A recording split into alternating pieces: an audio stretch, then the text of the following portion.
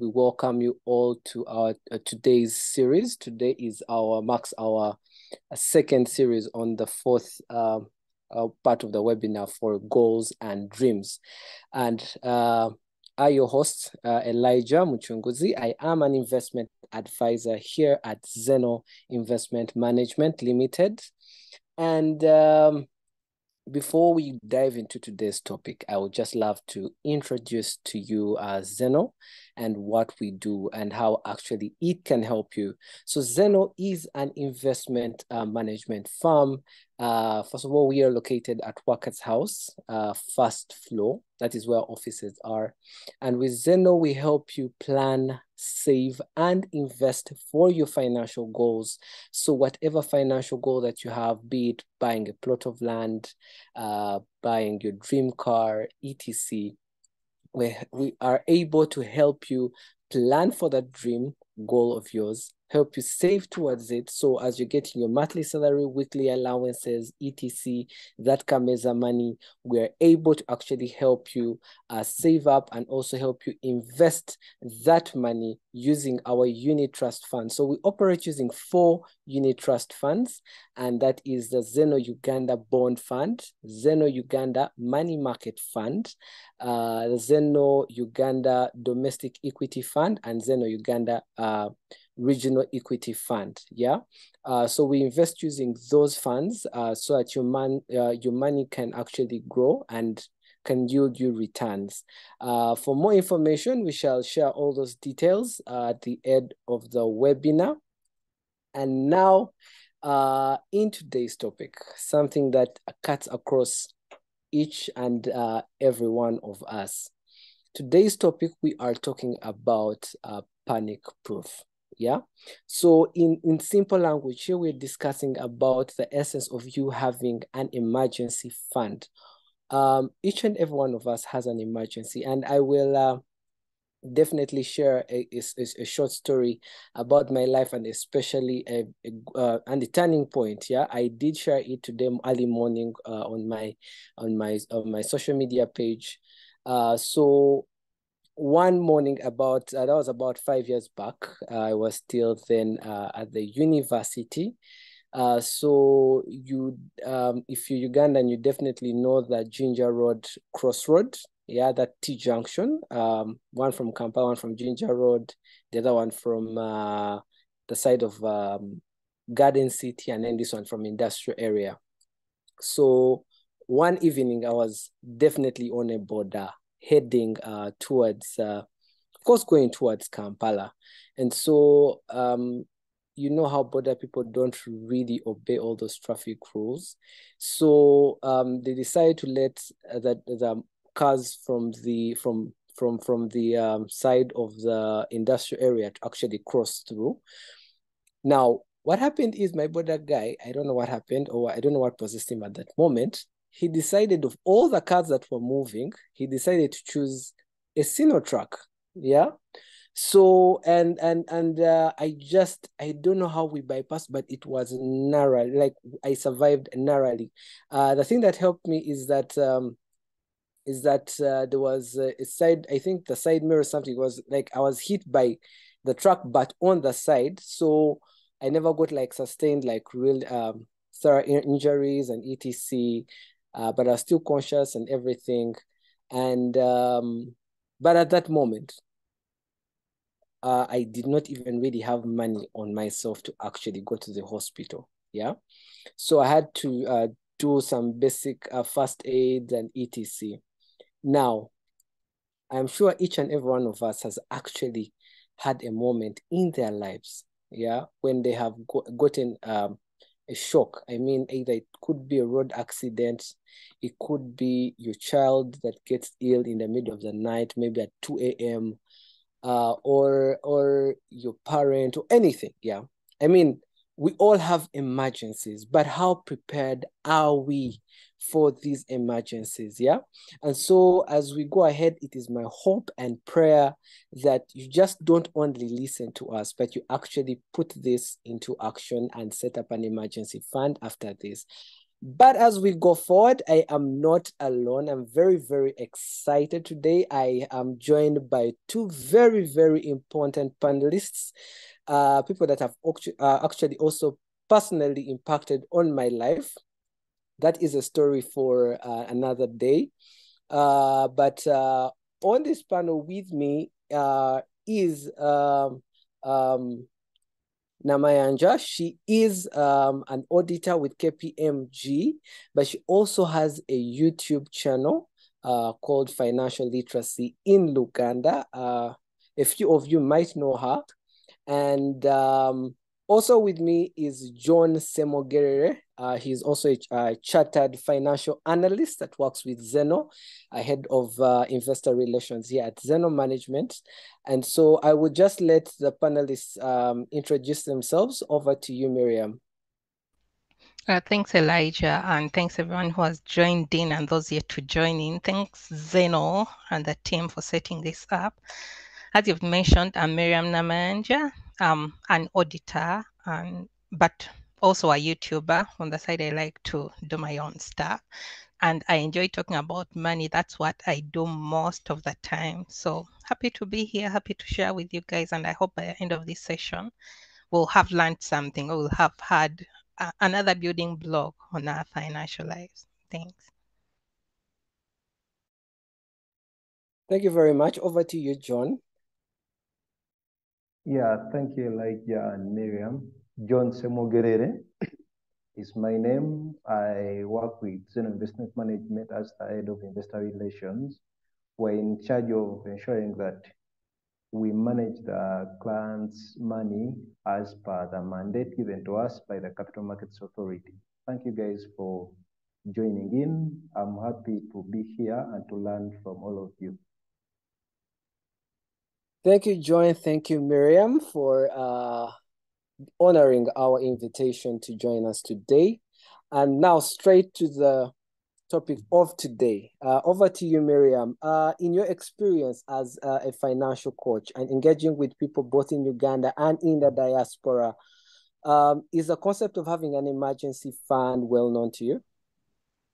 Oh, thanks. And well, I'm going to split my response between these two groups that you said before me. So first, for our Ugandan people, or the people that currently home, the concept is still yet to sink in. And for some people, you really give them a benefit of doubt or an excuse, because life can really be hard. If you look at the statistics, you realize that people who are able to even earn 1 million shillings are like really a very small percentage.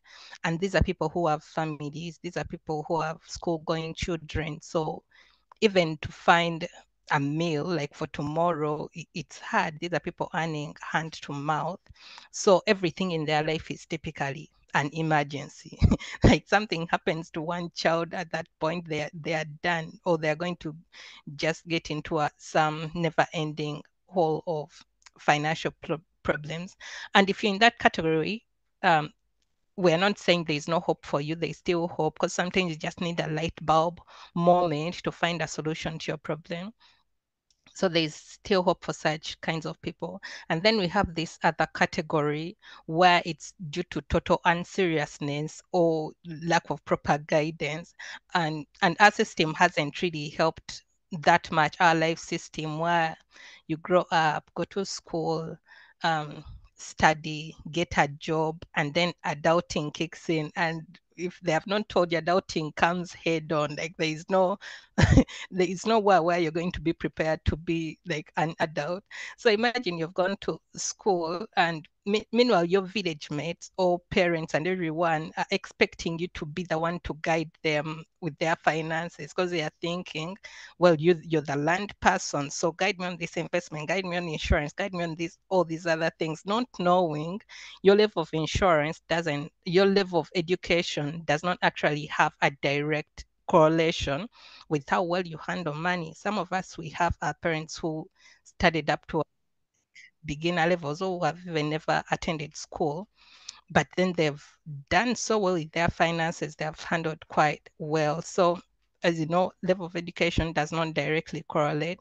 You've been trained to be a doctor, you can extract teeth, treat them, do all sorts of root canals, but life never prepared you, or you were never prepared with skills to handle the money that comes out of this. Accountants, we have very brilliant people. You just wake them out of their sleep and you're like, hey, can you sort for me this trial balance? And they'll be able to do it. They'll be able to categorize assets into the different classes. They categorize their reserves, but come to their finances, it's really total chaos. So we can learn from what our forefathers did, but then new seasons need new ways of dealing with issues. We can just twitch around some bits, and we actually misusing the Ubuntu spirit. You know how people expect that your friends or your family are the ones who are going to be able to handle your emergencies. And we've seen a lot of toxicity that has arisen out of this, especially those emergencies that you would have prepared for before, like where you needed to plan before. So we cannot now just keep doing it that way. And then going on to our diaspora people, well, we come to these countries with a lot of excitement, or excitement finds us there sometimes. Yeah. And then you want to look, or you want to feed your egos, and then you want to look the expectation of people back home, because there is a certain picture which Ugandans expect people in the diaspora to be looking like. So you go and get adopted into this credit culture, especially our diaspora people in Europe and US. There's a really bad credit culture out there. Actually, I never realized I would one day reach a point and thank God for our backward financial systems. Because imagine if we had easy access to credit with the way our country is, low levels of financial literacy. Like people would be, you see how our depression levels are so high, like we would be now way bad. So you find us get excited when you go to these countries. We use all our money to buy all these other things that are not essential, just to get into the hype and then show off that, well, my status has changed. And then emergencies kick in, and then you're just running into credit or like different kinds of loans, not knowing you're digging yourself deeper into some never-ending pit. But yeah, the concept is yet to kick in, and thank God for XENO and other financial coaches who have tried to share their knowledge with different people, and then equipping different people with skills on how to handle different emergencies. You never know. The concept will start kicking in, and then we'll be better managers of our money, especially after the session today. So that is really my experience on how people are doing with it. Thank you very much, Miriam. That was a really, really nice way. I mean, you're saying that our backward way has actually helped us avoid getting credit. I mean, for unwanted things, I would definitely say thumbs up. That is really, really good. Over to you, John. From our Ugandan perspective, and typically in responding to financing emergencies, what challenges does that have in literally our long-term financial health? So when an emergency does happen, for example, the recent COVID-19 breakout, I would say what challenges has it actually, or would an emergency cause to our long-term financial health? Over to you, John. Okay, thank you, Elijah and Miriam, for those words about emergencies. We have to accept that emergency, or preparing for emergencies or setting up a rainy day fund is a new concept for the Ugandan market. Not only the Ugandan market, but Africa at large. Very few people take deliberate efforts to set aside a given portion of their income to prepare for emergencies. In fact, most of the people I know, even reflecting on my life when I was growing up, only prepare for emergencies in terms of the people they engage with. Most of the people I know evaluate their friendships and relationships in terms of who can be on their side in case of an emergency.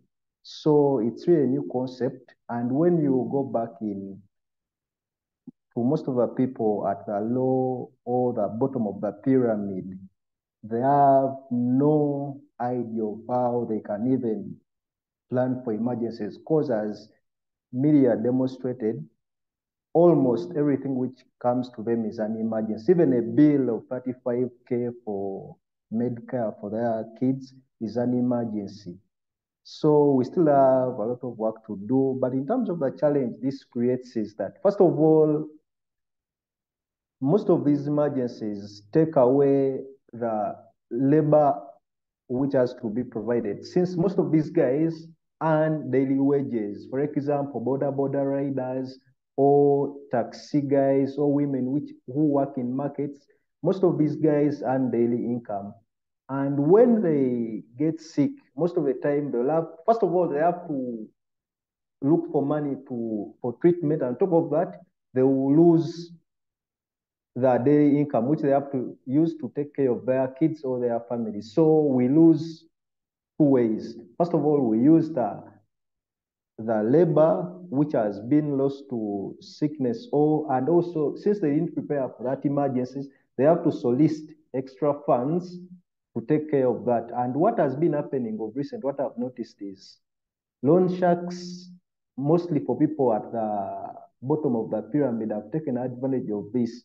And if you guys have noticed, those who move around on weekdays in our villages, you'll notice people who are congregating and they have a book and they have a loan officer who is taking them through how they can access loans. These guys are giving people loans at very unattractive rates in fact, they're giving them double-digit loans. Since these guys didn't prepare they don't even prepare for fees for the next term.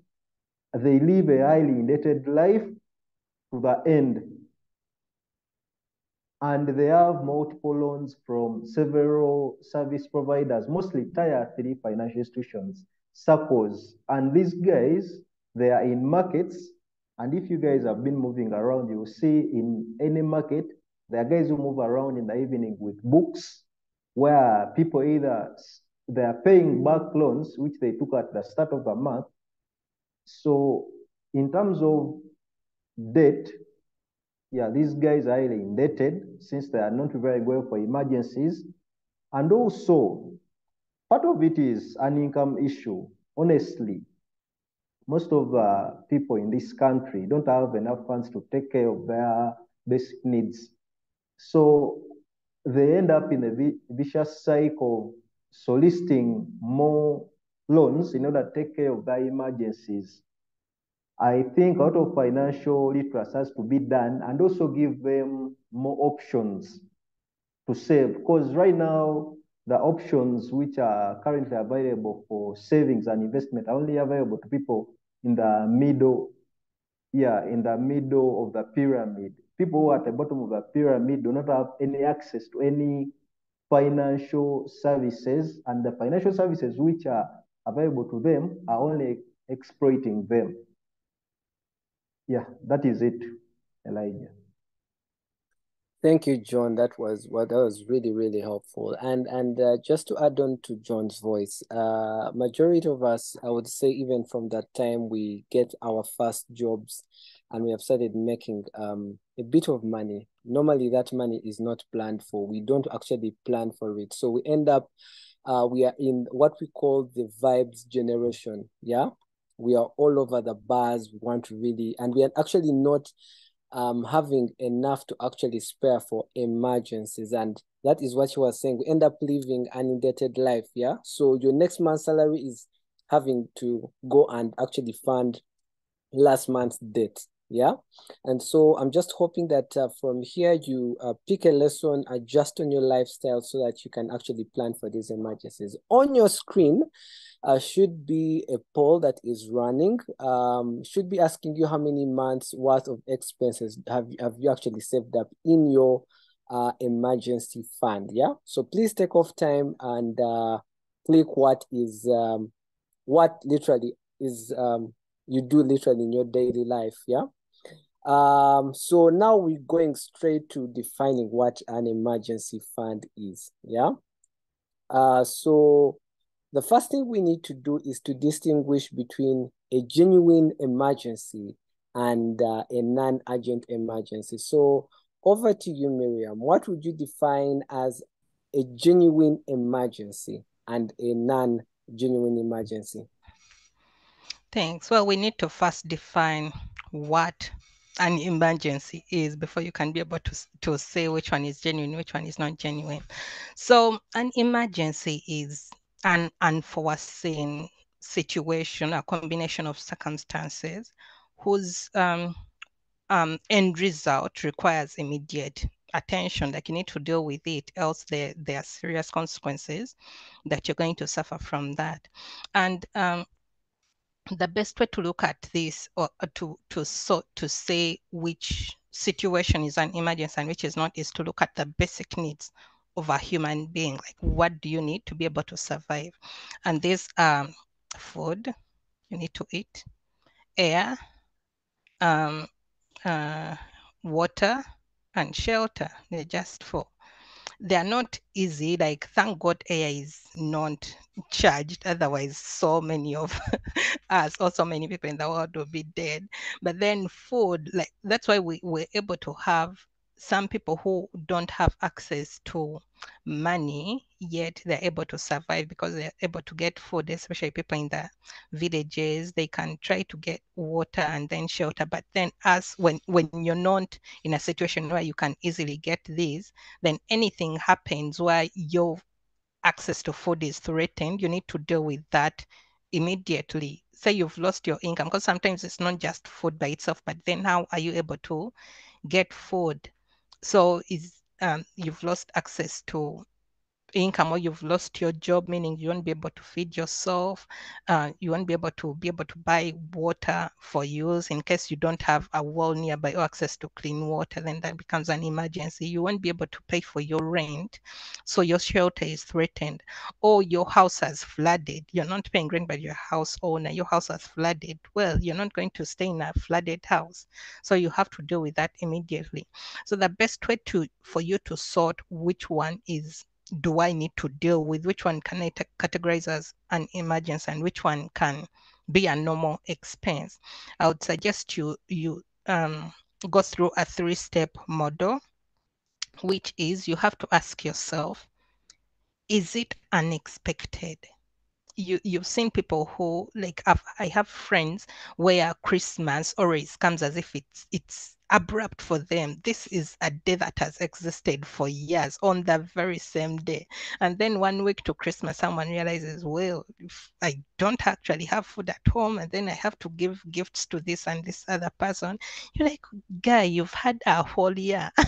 This day has not shifted, so why does this need look like an emergency? Why are you going ahead to borrow for something that you knew was going to happen?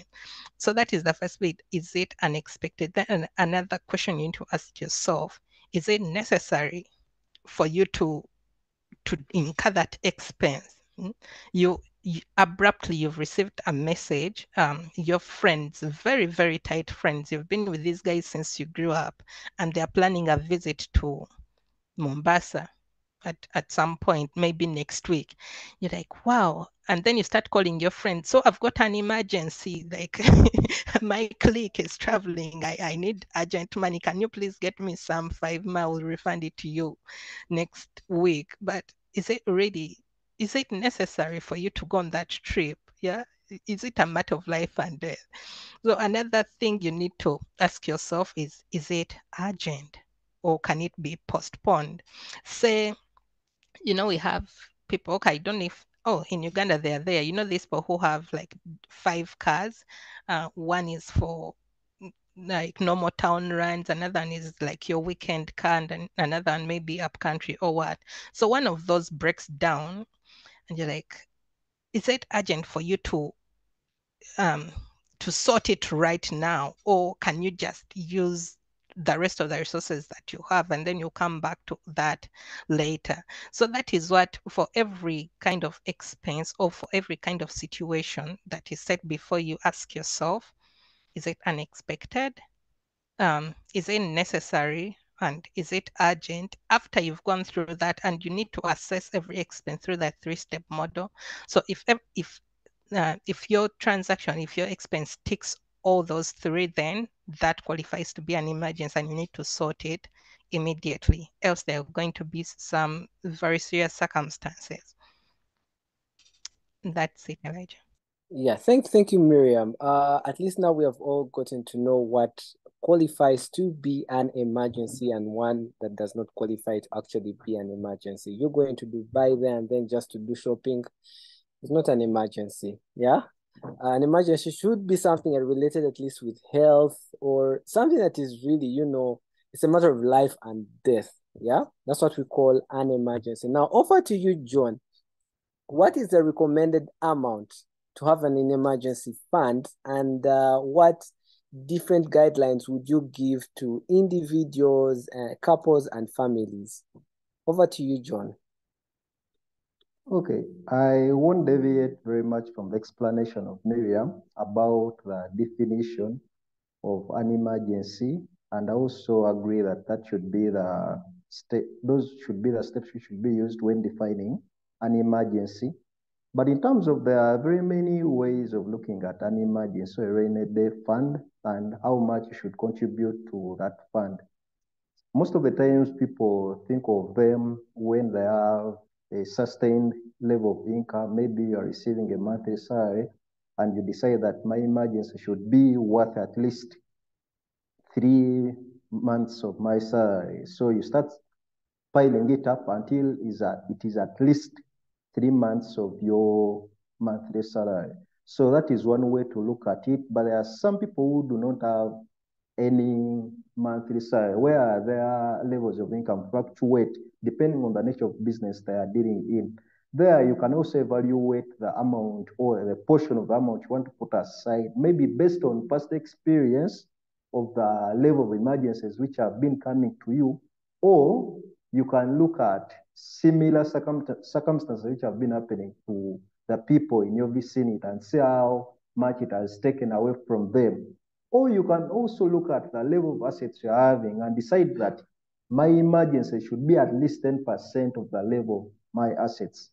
And sometimes the mistake we make is we want to pile up all this in maybe in a one-time investment, which is not a good deal. Most of the times, the most recommended would be is to pile up this emergency fund over time, and also not piling it in non-liquid investments. The best way is to pile up your emergency fund first in liquid assets, which you can liquidate in case an emergency comes up. And still, you should also not put your emergency fund in risky assets. Risk assets can range from real estate, equities, and any other risk asset you know. In terms of liquidity, what most of us do, and I've noticed this trend with many Ugandans, is to, first of all, they always put their emergencies either in land. They can buy land and they don't do anything with it, or they can put trees, or they can put up rentals. All these are good things for building up wealth, but they won't protect you in case an emergency shows up. So it's good discipline to always speak to a financial advisor or a consultant to gauge whether this is the right tool you should use to prepare for your emergencies. Because right now, the biggest culture amongst us is your emergencies, everyone is emergency. And we even lose friends if we don't help them in their emergencies. But I think everyone should start taking care of these emergencies by planning for it, use the 3-step definition Miriam has illustrated, and also speak to an advisor, a consultant, and start putting a smaller portion. The most important thing is consistency. And also try on a own now to automate that saving. If you are earning a monthly salary, automate that at the point where that payment is made from, such that it is taken at what source. Automate that, then it will become a culture where you don't have to think of the maybe 10% or 20% of your salary, you take it as a tax. Because at the end of the day, when an emergency doesn't show up, this is your money. No one is going to take it away from you. Yeah, that is it from me, Elijah. Thank you very, very much, John, for that.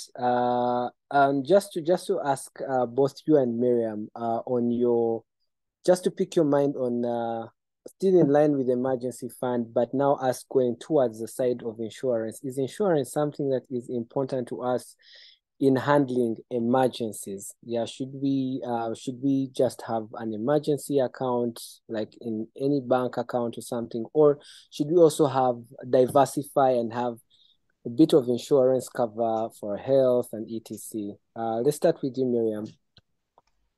Thanks. Well, there's an analogy I got from someone when I was doing my rounds on researching about finances, and then this person was like, your insurance portfolio protects your investment portfolio. So those two go hand in hand. And when you to look at an emergency fund falls into the insurance portfolio. It's level 1 insurance. But as we've shared, as John has said, like you find your emergency fund is sort of linked to your level of expenditure, like how much are you able to spend in a given period of time, say 3 to 6 months. And then after that, you'll be able to sort yourself, or you will have figured out something. But some expenses come where even your emergency fund can't handle, or the magnitude is way beyond your income as well, or beyond your asset value. So this is where insurance kicks in. An emergency fund can only go as far, but insurance has to come in where you're not able to replace that asset, that item immediately. Say your car has been totaled, yeah, and it costs 20 million. Meanwhile, you've just started organizing your finances and you have your 1 million at XENO in your emergency fund, and you're just starting to build your investment portfolio. You so far have 500K. Meanwhile, your car is getting totaled, so you won't be able to replace this. This is where insurance comes in. You insure your car so that at least you have that that peace of mind that if anything happens to my asset, I won't be going into debt to be able to sort it, or I won't have a very big inconvenience with my life if that something has happened. So insurance is totally necessary when you looking at a stable or a proper financial life. Thank you very much, Miriam, for that. To you, John, what's your take on the same? I won't deviate so much from Miriam's submission. I believe that, in fact, these two can coexist. People should take out insurance policies. The good thing with insurance policies, some of them are very specific to a certain nature of emergencies, which is not the, and on the other hand, emergency fund are more generalized with all sorts of emergencies, but also there are so many unexpected things when it comes to emergencies. Even when you set up a fund and start saving towards emergencies, it's not a guarantee that when an emergency kicks in, that fund will be able to help you weather through that storm. Sometimes it's very important. The good thing with an investment account compared to a bank account and also an insurance product is here, savings are at your own discretion. You don't face any penalties. And also, compared to a bank account, here there's a certain level of discipline because this money, you can save it in your bank account. But unless there's a certain level of discipline which is instilled in you, which will help you navigate through the times when you feel the urge to withdraw that money, but you wither on and say, no, let this money be in. I set it out for my emergencies. That can only be done either in an investment account or an insurance account. In terms of opening either an investment account or an insurance account, I think you need both. And it all depends on your level of income. Because currently the insurance products we have in this country are not designed for everyone. And for starters, right now we have some fee investment products which cater for almost everyone. Yeah, thank you very much, John, for that. And as we continue, on your screen, we should be running the results of the polls. And we need to see how many people have, voted and how long. So here, according to the statistics, about 36% are less than 1 month. About 31% of you have said between 1 to 3 months, and 25% 3 to 6 months. Yes, and about 7% have said they're not really sure, yeah? So literally overall, it is very, very important for you to have a backup plan, which I call an emergency fund, yeah?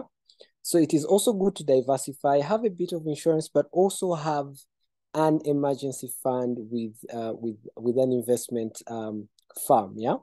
And just as you are here on the call, I just need each and every one of you take off time today before you go to sleep. If you do not have an emergency fund, setting up an emergency fund with XENO is free of charge. It doesn't take you more than even, 2-3 minutes, yeah? If you have at least 10,000 shillings, start with 10,000, yeah? Build that culture in you. You can even do what we call a payroll deduction. You can go talk to your HR and be like, okay, I just need 100,000, even if it's 50,000 every month, deducted from my salary to my emergency account. Because anytime, I am telling you, anytime an emergency can happen. Yeah, we are not going to avoid it. It can happen. And so for you to avoid the repercussions of you not having an emergency account, it is better you start getting prepared for it, yeah, today. So take off some time. For those that have XENO accounts, log into your XENO account, click emergency goal, set up your emergency goal. Even if it's for a year, for 5 years, start saving towards that goal, yeah? And for sure, one day, it will really, really help you through that. So as we go on, I just need to, so just over to you, Miriam and John. What should you do? What should someone do when they have actually now used their, or let's say depleted their emergency fund? What is the next step for them? Yeah. What should they do? Should they go ahead and start to build up another one, or should they, I don't know what your answers would be, but what would be the next step for them? Over to you, John. Let's start with John.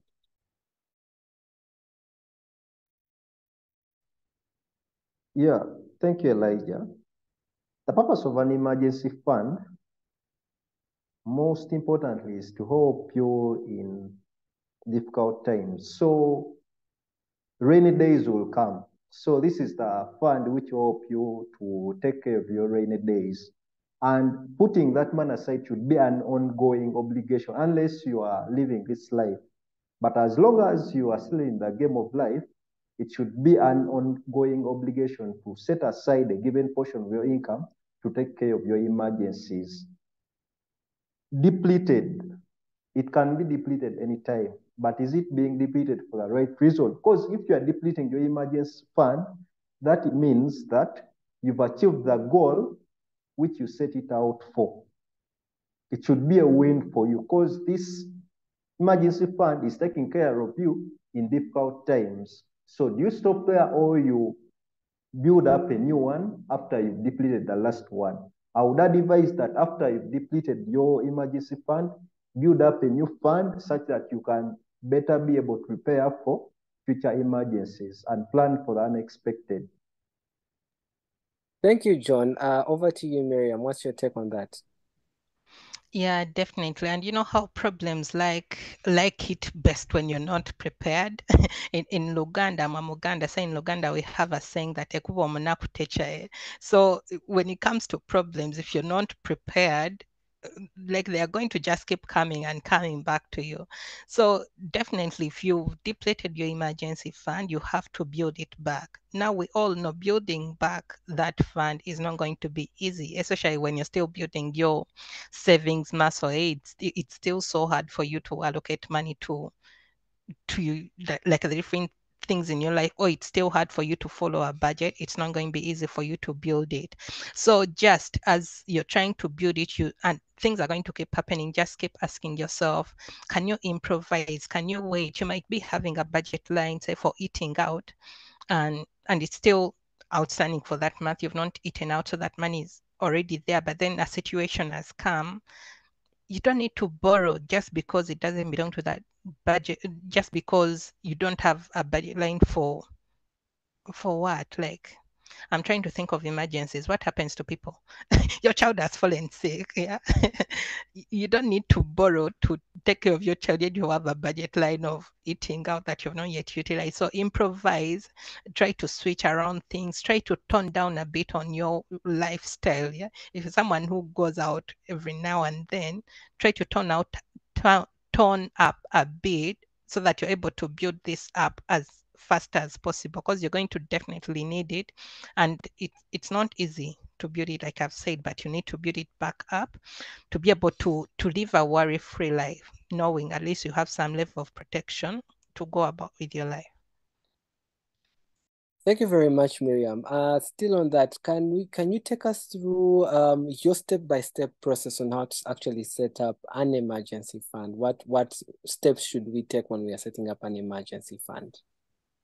So mine, I like to say you need order in your finances. Like the best thing that will ever happen to your finances, apart from having the finances themselves, is to have order. Yeah, know when to do what.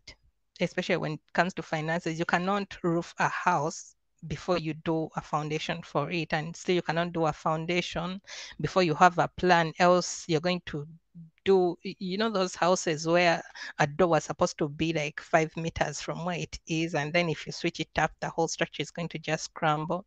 So same when it comes to finances. So have a plan, yeah, in place. What do you want to say achieve in a given period of time, and know what should come when. Those people who start investing before setting up their emergency funds, and then 2 months down the road, they are supposed to liquidate their investments. John was talking about people who are putting their money in real estate, and then emergencies come knocking, and then they're supposed to liquidate, ending up getting very little money for their structures because they did things in the wrong order. So me, what I do first is to determine how much money do I need in my emergency fund. I reach that value, and this figure is going to change, and we'll be looking at that later on how much you need, and you've shared the results on what different people think. So get your number. How much do I need? How much am I able to save towards that in a month? It doesn't mean you get your whole chunk of side, like you've determined your emergency fund is supposed to be 5 million and you earn 5 million, so you put that whole chunk of 5 million into your emergency fund. Meanwhile, your whole life is just like your life is supposed to continue. Yeah. So you can build it slowly. Elijah, you mentioned how you can do like payroll, where you talk to your HR and then they do cut off, so you can set up autosave. You guys have introduced autosave. Or us who are disciplined, we can just do a standing order to make things easy for us. Like I don't have to think about it. I just need to transfer small bits of money to my emergency account, and when it's built up to the 5 million that I want, then I can move on and put that money to something else. So that is what I do: determine the amount, then do the deductions to fill up my account, and when it's full, I decide to split it. You see, you had mentioned how to split your emergency fund or what goes where. So for me, I advise people your emergency fund is supposed to be very, very liquid, yeah, because when a problem comes, it has to be sorted immediately. So I tell people, first put some money on your mobile money account, because when that traffic guy stops you, they need their money there and then. Meanwhile, XENO is going to give you some 2 days, yeah, to withdraw your money, like to process. So you put in your request there and then you won't be able to get the money. Or if you have your money on a bank account, when a situation has faced you, you may not even be near an ATM. You need to sort it out. So at least mobile money can be able to help in that instance. And then I also split my money. First, I've put some on mobile money. Then the rest I'm going to put on my bank account, still to cater for that time lag between when I'll ask for my money to be withdrawn from a unit trust to when it actually hits my account. So on the third bit, this is where I put my money in a unit trust, or where I trust it with XENO, because as you keep your money, remember, for some people, it's a huge chunk of money. You don't want to remain with 10 millions on mobile money. It's losing out. Inflation is happening. So that is why you put on a unit trust, so that you're able to earn something on this. Remember, an emergency money is supposed to always be there. So you don't want idle money. You want some money to keep earning something for you. So that is what I do. After I've built up my emergency fund to 5 million, I split it between these different channels. And then I just leave it at that, wait for an emergency to happen, and then I'll do the different transfers. When it gets done, I build it up again, and then just repeat that process. Yeah. Thank you, Miriam, for that. That was really, really helpful. And I hope each and all of you are actually learning from this. Ladies and gentlemen, there is no Calvary coming. Yeah. Only you can actually take up this opportunity and set up an emergency account. There'll be no Calvary coming for you. Yeah. So set up that emergency account with XENO. Just have an emergency account somewhere. Yeah. At least let it be your backup plan, so that whenever you need money for an emergency, and we have defined an emergency, please, that should be your run-to point. So right now we shall now dive into the Q&A. There are a couple of questions in the chat room. Let me just pull them up. Then we can start from there. To begin with, okay.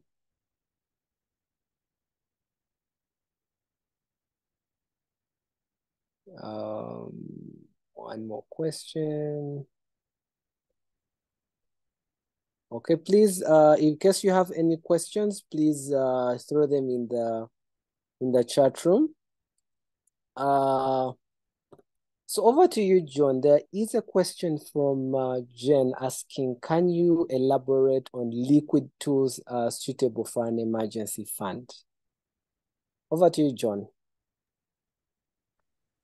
Okay, Miriam has illustrated where we can put a given portion of our emergency funds in a bank account.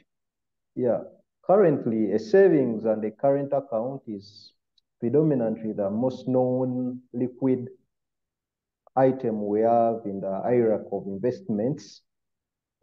Though in terms of discipline, yeah, we shall always have emergencies, and the purpose of an emergency fund is to reduce the impact of that emergency. Yeah, there will always be emergencies which you didn't plan for, and even if you set up an emergency fund, it doesn't guarantee that 100% you will be able to persevere through an emergency which comes to you.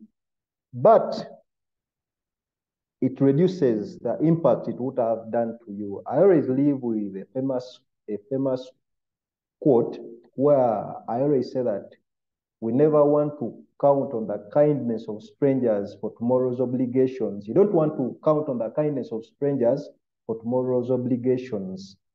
So when setting up in the hierarchy of liquid funds, when you get from bank accounts, the next thing you can go to as a liquid investment would be unit trust funds. This is a new concept in Uganda, and very few people have interacted with them.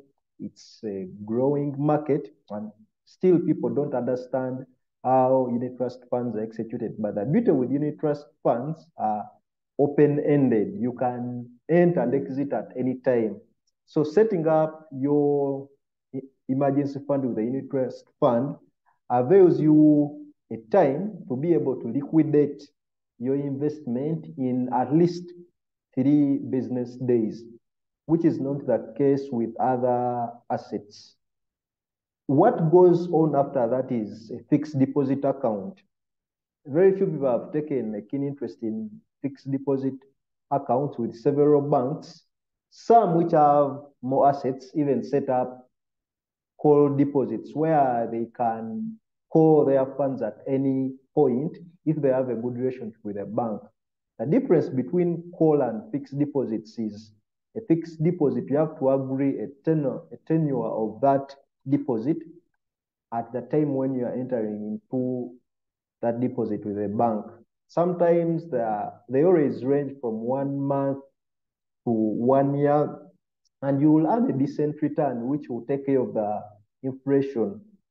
But the challenge with it, in case an emergency hits midway through before the maturity of that fixed deposit, you may have to pay a penalty to liquidate that fixed deposit. But still, that is still sound investment, because at the end of the day, you will earn a smaller portion of returns, and you will be able to take care of your emergencies. Other than that, when you move up in the hierarchy, some people invest in treasury bills.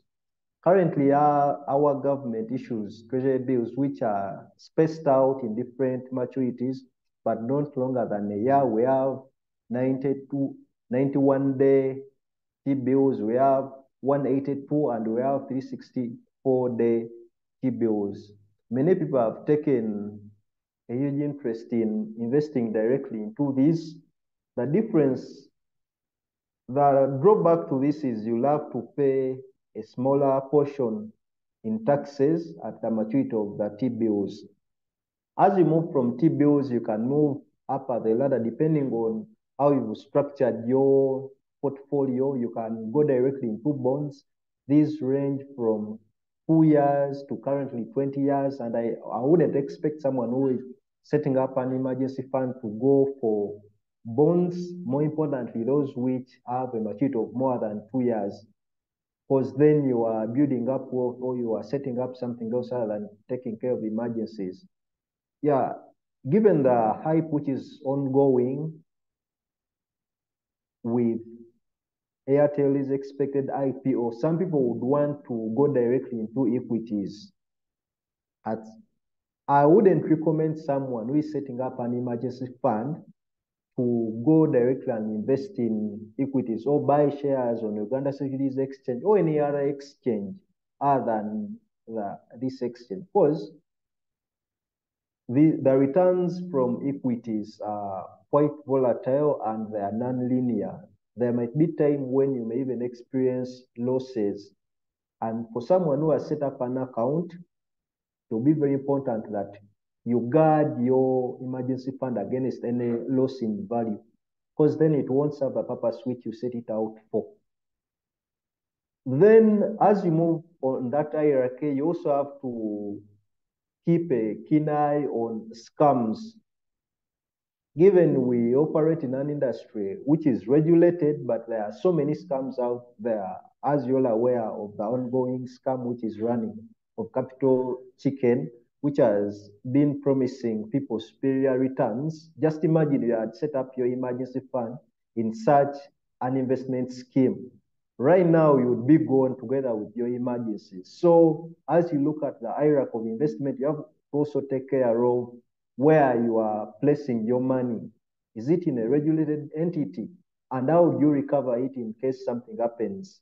These are some of the things you have to take into consideration. Sometimes you have to want to experiment with offshore investments, but these are not designed to take care of emergencies. These are designed for wealthy individuals who want to diversify their investments. Thank you. That is it, Elaine. Thank you very much, John, for that. That was really, really so insightful. And I hope people will definitely learn from that. Over to you, Miriam. Just to ask, in case one gets an emergency bigger than the emergency fund, what should they do? What are the next steps? Yeah, so what you would do first is to ask yourself again, can you improvise? Can it wait? Like, is it urgent, urgent? Yeah. So if it can't wait, then definitely you cannot avoid going to friends. Yeah. That's why you need to keep a good relationship with your friends. And that is why you need to set up an emergency fund in the first place. Because if you're this person who is always borrowing from your friends, you've never paid back many of the odd dates, and now a real big thing hits you, there's no one to turn to because you've already spoiled all these relationships. Yeah. So yeah, first your emergency fund is depleted. Do you have any other resources? If you have, well, go ahead and get them. If you have some assets that you can easily liquidate, go ahead and liquidate. Yeah. If you don't have anything, go to your friends. Keep a good relationship with your friends and stop borrowing from your friends unnecessarily. Yeah. This is the only point in your life you should ever go to your friends, where you don't have assets or where your assets cannot easily be liquidated. Yeah. Other points, please wait or find other means. Friends fail, go to family. Why am I putting friends and family? Because borrowing from family, sometimes it's not easy. Yeah. Friends sometimes can understand you better, but some family dynamics are not like really good. But if your family dynamics are okay and you find it easier to borrow from family, go ahead and do that. The other part, then you can get a loan. Yeah, and before you get a loan, you have to be sure you're able to pay back. So why is the loan coming last? Is because you don't want to be sorting your emergency, because sometimes some emergencies take really long. Yeah, you've found yourself in some situation, maybe your house has totally collapsed, like something has happened and then some guys just showed up and hit up your home and it's gone, like you need to find somewhere to sleep. That situation is going to take some very long period of time for you to get out of. You know? So that is why you don't easily run to loans, and this is what most people do. Their car gets hit up and they're running to loan sharks. These guys are charging 20% per month. That is why you're like in that endless cycle of debt. So try these other means first before you end up with a loan. The loan is the very last resort. I would tell someone to do. Elijah. Yeah, thank you very much, Miriam. Still on you, there is a question from Andrew Kanyasije. He's saying, so usually I employ the 50-30-20 rule on my salary, where 50 goes to my expenses, 30 to my luxury, and 20 to my investment and savings. So from the above breakdown, which part should I get money for the emergency from? Because as per this moment, my side hustle savings are my emergency fund. Over to you, Miriam. Thanks. Well, I don't like that concept of my side hustle savings and my emergency. Your emergency fund is actually a given amount of money. Yeah. I don't want this endless contribution of money to an emergency fund. It should have a set amount. Like my emergency fund is 5 millions. Have I hit the 5 millions? Oh, my emergency fund is 1 million. Have I hit my 1 million? Then your money can go to those other things. And then a 50-30 um, 20 rule. Why I don't like these rules is you end up missing some bits. You end up having idle money somewhere or an over expenditure somewhere. That is why I always tell people to itemize their budgets as much as possible. Don't just say 50% is going towards your needs. Yet if you itemize these, you'll find that your needs are actually 10% of your income. So you're real like spending a lot of money instead of adding that extra to investments. So a lot of things get hidden into those percentages. Best you itemize everything to that detail and then you allocate money accordingly. So instead of you saying 10% is going towards my emergency fund, set aside a certain amount. My emergency fund is 1 million. I need to build it because it's so critical for you to build up your emergency fund as fast as possible. If you can do it in 1 month, well and good. Yeah, so that you move on. So if you're able to build it in 1 month, do it, and then you allocate the different amount separately. If you're doing it in different instances, you can be able to allocate 50% in the first month to your emergency fund, or you can be able to allocate 10% depending on how much you earn. So just build it to the point that you've set and just let it be. Only touch it when there is an emergency after going through the other 3-step model that we mentioned. Yeah, thank you very, very much, Miriam, for the submission. Over to you, John. And these are the last 2 questions I will ask. One from Edward is asking, if I have set up my emergency fund, kindly guide me on how I can jealously guard myself from touching it luxuriously. And the second question is, with XENO, can I save any amount monthly? Over to you, John. Yeah, the first thing is, that's the reason why I always recommend people to set up their emergency funds as investment accounts, not bank accounts. In fact, you can keep your emergency funds money in a bank account, but if you are disciplined enough to leave it there when you have some wants. In case you are not disciplined enough, it will be recommended that you start out with an investment account. This investment account, you can get it anywhere. It's not only a thing you can do with XENO, but the beauty with XENO, if you are genuine about being disciplined and you don't want to touch your investment, you can go ahead and set up a withdrawal lock, which limits you from even thinking of withdrawing that money before an emergency pops up. That is a unique feature which you will only find with XENO. And also, people always confuse savings and emergencies. For example, who receive monthly income. For example, someone who said that I apportion my salary in these buckets, 50, 30, 20. That 20 you are putting aside is for saving. That is maybe you are building wealth. That 20% is not for emergencies. We have to be clear on which money are we setting aside for emergencies and which money are we saving, maybe to build wealth or to acquire assets in future. That has to be explicit at the time when you set out this. And when it comes out to XENO on the frequency of investment, the beauty, as I said earlier, XENO executes goal-based investment. So in this case, setting up an emergency is your goal, but we execute goal-based investment using unit trust funds. And the way unit trust funds were designed, they are collective investment schemes where people can exit and enter at any time. With this, it means you can deposit and withdraw at any one point when you did this. But since this is an investment account, withdrawing is not instant as you do with your ATM when you have a bank account. Here, withdrawing requires that part of your assets have to be liquidated before you receive your money. That's why it usually takes 1 to 3 business days. But on our side, it takes 1 day, maximum 3 business days.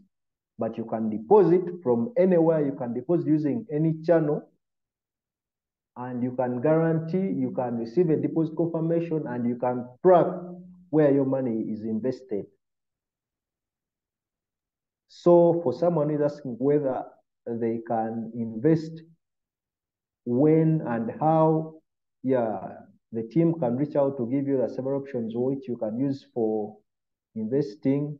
And also the misconception we always have when we are setting up investment account, people always set up accounts with only returns in mind. And when I look at most of the questions and when I interact with people set up their investment account, they'll start saving for their future or their old age, the question which comes to mind very fast is, what is my annual return? And that's what scams have taken advantage of. Since people are more interested in returns, not investment as a whole, because you can't evaluate an investment in terms of returns only. You have to evaluate an investment taking into consideration other aspects like the risk, the liquidity, the diversification, and other components which form making an investment account. I will advise that when you reach a point of setting up an investment account and you can't do it on your own, please seek guidance from a financial or an investment advisor such that you set it up correctly. Thank you, John, very much. And just that he has just said on the point of booking meetings with an investment advisor, on the XENO webpage, there is the option of help. When you click it, you should be getting the option of talk to an advisor. You can book a 15 minutes to a 30 minutes call. It's free of charge, guys. It's free of charge.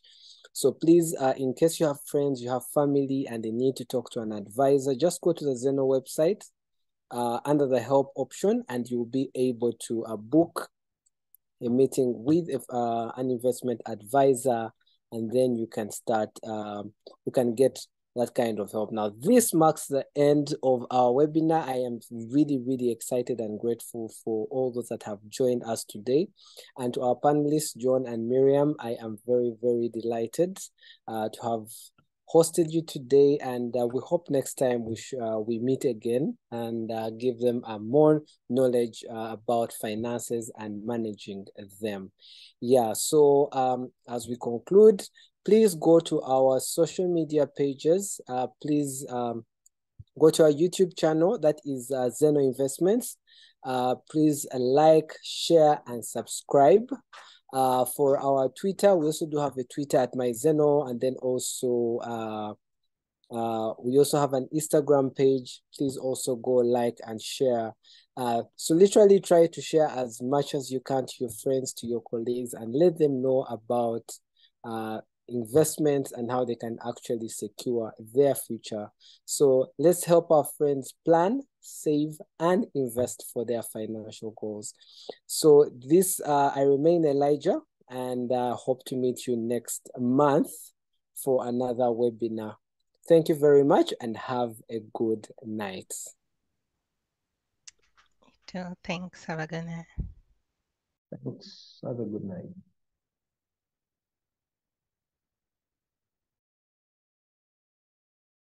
Update.